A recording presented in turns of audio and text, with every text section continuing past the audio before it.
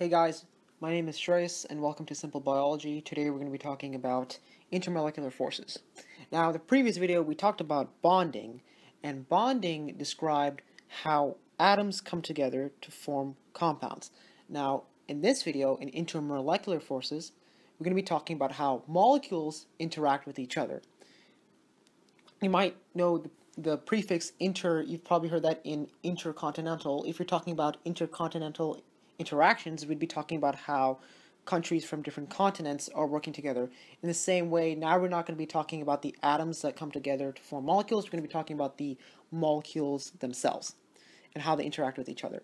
So there's three main types of intermolecular forces. And the first one is hydrogen bonding, and hydrogen bonding is the strongest intermolecular force, so let's go ahead and talk about that.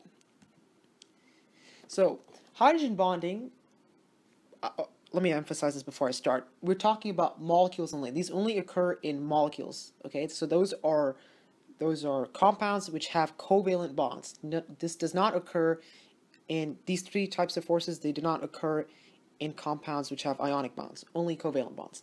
All right, now that we have that cleared up, let's first talk about hydrogen bonding. So, hydrogen bonding occurs when hydrogen is covalently bonded to either nitrogen, oxygen, and fluorine.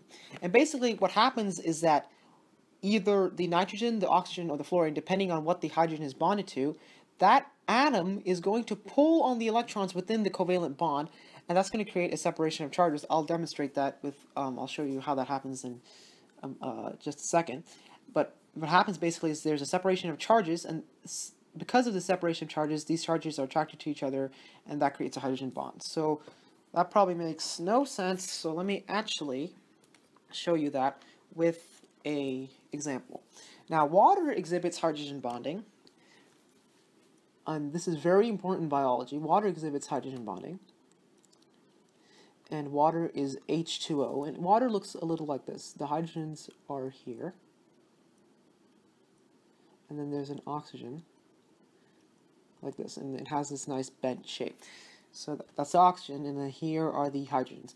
And what happens is that right here, the oxygen is going to pull on the electrons within the bond. Now remember that from the bonding video that is like a bond consists of two electrons.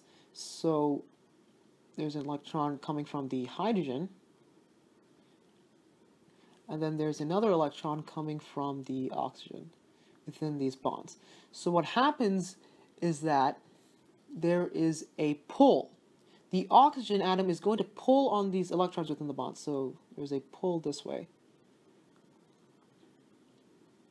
So what happens now is that the electrons within these covalent bonds, are going to spend more time near the oxygen.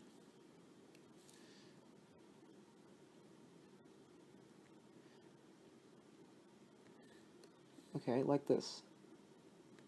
So they're closer to the oxygen, and the hydrogen is just left off. Now, remember that you don't know this, you probably don't know this, but a hydrogen atom consists of, let me write this, a hydrogen atom consists of a proton and an electron, just one proton and one electron. So what happens is that now that the oxygen is going to pull on the electron, is going to pull on hydrogen's only electron, what's going to be left is just this bare proton, like a bare proton like this. And this proton has a positive charge. So if you split the molecule in half, of course molecules are not like split in half, but I'm just going to do this to demonstrate this. This side, the bottom side of the molecule, is now going to have a positive charge because all there's being left now is just a bare proton, and that proton has a positive charge. So the way we demonstrate that positive charge is with a delta, which looks like that, that's a Greek symbol, and a plus. So near the hydrogen atoms, there is a partial positive charge. Again, that's a delta with a plus, and this is a Greek symbol. Okay, so there's a positive charge on this end, and now here near the oxygen atom, since there's a lot of electrons from the from the hydrogen are going to be pulled by the oxygen. Near the oxygen, there's going to be a partial negative charge because electrons have a negative charge. So if the electrons are all in one region, that area is going to be negative. So now that the water molecule has a partial positive charge and a partial negative charge, that's what I mean by this separation of charges over here, these water molecules will start to interact with each other. And let me display that here. So if we have one water molecule here,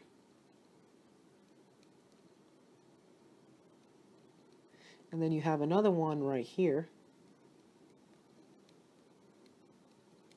and then you can have another one right here,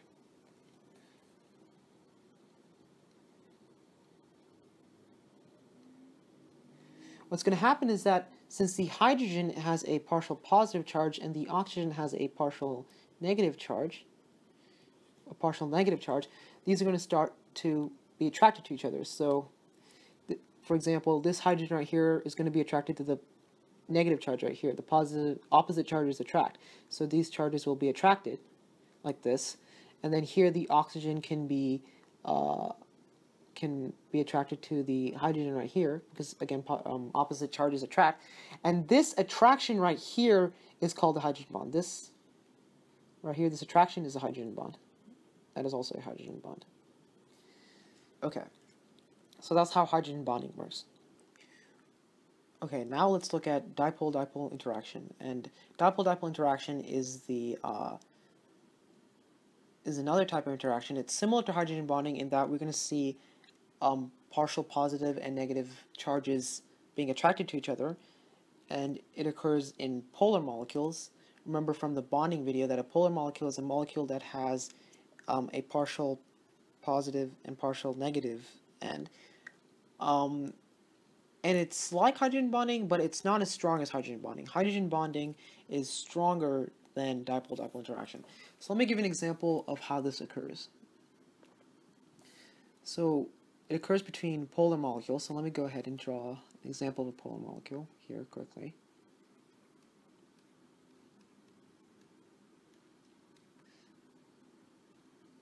So this molecule is polar, and if you divide this molecule into two parts, the top and this chlorine side is going to have a partial negative charge, and then this hydrogen side is going to have a partial positive charge. And that's a polar molecule. And then let's say another polar molecule comes around, like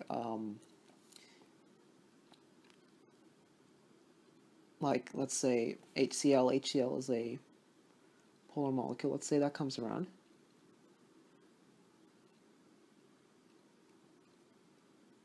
And if you split this molecule into two, then the chlorine side will have a partial negative charge, and the hydrogen side is going to have a partial positive charge. Well, that looks disgusting here. Let me divide that better. So what's going to happen is that now that this chlorine molecule right here, chlorine atom within the HCl, chlorine atom, has a partial negative charge, and this hydrogen atom right here has a partial positive charge. Any of these three hydrogen atoms are going to have a partial positive charge. There is going to be an attraction, let's say between right here and here, and that attraction that I've drawn right here is the dipole-dipole interaction. And this is just like hydrogen bonding in the sense that, yes, there's an attraction between a partial positive charge and a partial negative charge, but this is not hydrogen bonding. Even though there is a hydrogen right here, this is not hydrogen bonding because the hydrogen that is involved in this bond is not bonded to nitrogen, oxygen, or fluorine. It's bonded to carbon. Okay, it's bonded to a carbon. So that's why the bond that's formed right here is just considered dipole-dipole interaction and not hydrogen bonding. Okay. Now, the weakest intermolecular force is the van der Waals interaction, and it's significant only in long molecules. This occurs in all molecules, but it's significant only in very long chains, a molecule which has a lot of atoms in it. And it occurs when electrons flow to one side of the molecule, and this creates an induced charge. and it sets somewhat of a, okay, actually let me just demonstrate this, and then these bullet points will make sense. So this occurs only, it's significant only in large molecules. So let me draw an example of a large molecule for you right here. Okay, I've drawn a very long molecule right here. As you can see that there's a lot of atoms. There are 1, 2, 3, 4, 5, 6, 7 carbon atoms, and then there is 1, 2, 3, 4, 5, 6, 7, 8, 9, 10, 11, 12, 13, 14, 15, 16, 17, 18, 19, 20, 21 hydrogen atoms. So there's a lot of atoms. This is a very long molecule. This is a very long molecule, okay? And so what's going to happen is that the electrons, all the electrons are traveling all around this molecule right here, right? And what's going to happen is that all the electrons are going to come to one side of the molecule. So I'm just going to represent this molecule with a big circle. Okay, so think of this whole molecule that I've drawn up here as just a big circle. And all the electrons are just, there's a bunch of electrons within the molecule. And then what happens, and then let's say there's another molecule just like this. They're not overlapping. So there's another molecule just like this, another long molecule, and again I'm just going to draw a circle to represent that. And then there's a bunch of electrons in that molecule. And then what happens is that in one of these molecules, the electrons will flow to one side of the molecule for just a brief second. They'll just flow to one side of the molecule. This happens for a very brief second. Let's say it happens in this molecule. So all the electrons flow to one side. This happens in a moment in time. So all the electrons flow to one side, and then there's no electrons within this side.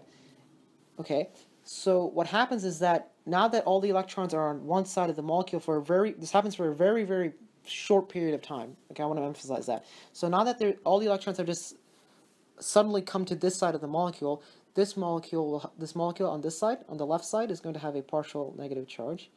And then since there's no electrons here, what's being left are just protons and neutrons. So this side of the molecule have a partial positive side. So what happens is that in the other molecule, since the electrons are on this molecule are all on this side, the next molecule on the left side is going to, the electrons within this molecule are going to all travel here, right? Because electrons are repelled from each other. So all the electrons which are on the right side of this molecule right here are just going to travel to the left, because they're being repelled by the electrons within this molecule right here. Okay, so that's what I mean by it kind of sets a chain reaction. So this molecule right here is going to also start having this partial positive and negative charge. And you can imagine if there's a lot of long molecules like this, you can have a very, very huge chain reaction. Imagine there's another long molecule right here, all the electrons will flow. And now there's a slight attraction between the positive end of this molecule and the negative end of this molecule. Okay, and that is called the van der Waals interaction. Now what happens is that after that brief second in time, the electrons will flow back, the electrons here will flow back to the right side of the molecule, and then these partial charges will just cease to exist. They'll just go away, because now if the electrons are evenly distributed, they'll go away. So the electrons will flow back, this molecule will become neutral in charge again, and then that will cause this molecule to become neutral in charge again, and then if there's another molecule right next to it, that molecule will also become neutral in charge, and then all the van der Waals interactions will cease to exist. Okay, so I hope that video helps. As you can see, intermolecular forces are not that hard to understand. I'm Shreyas, and intermolecular forces are as simple as that.